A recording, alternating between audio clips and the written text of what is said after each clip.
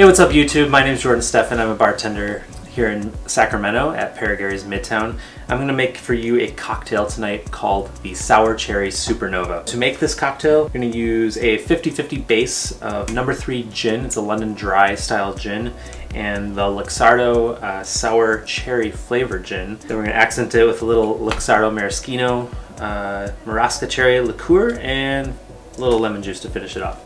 So first things first, I'm going to do about 3/4 of an ounce of lemon, and then let's do a 1/2 ounce of the Luxardo cherry liqueur. So this is made from Maraschino cherries, so it's a really nice kind of dry liqueur.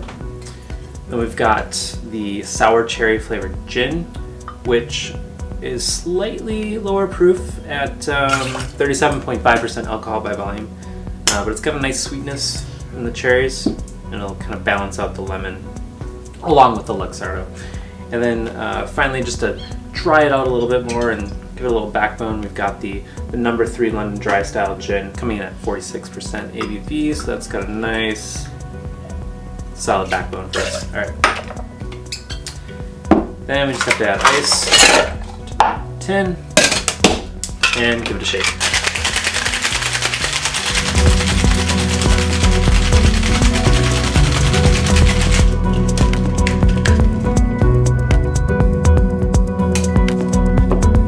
Alright, I'm just gonna double strain that into my coupe glass. Got a really nice color from that sour cherry. And I didn't mention, but this is kind of a riff on an Aviation cocktail. So using that sour cherry to give it color and flavor in combination with the cherry liqueur rather than like a creme de violet. To garnish, I'm just going to do a nice lemon twist. Express the oils of the cocktail like that. And there you go, the Sour Cherry Supernova. Cheers.